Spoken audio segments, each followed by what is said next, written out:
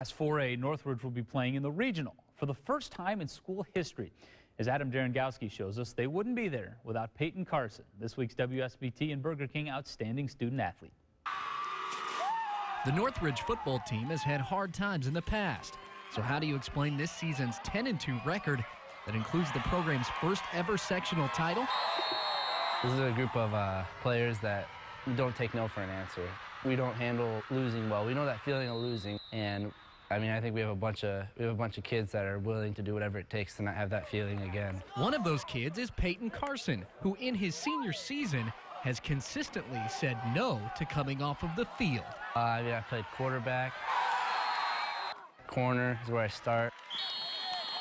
I return kicks and punts on a certain formation. And the crazy thing is, the guy was our receiver last year. I think everything that we put on his shoulders is he embraces it. And literally, we could go in that locker room right now, pull him into the office and say, hey, you know what, we're going to put you back to receiver. You know, and I think he'd do that.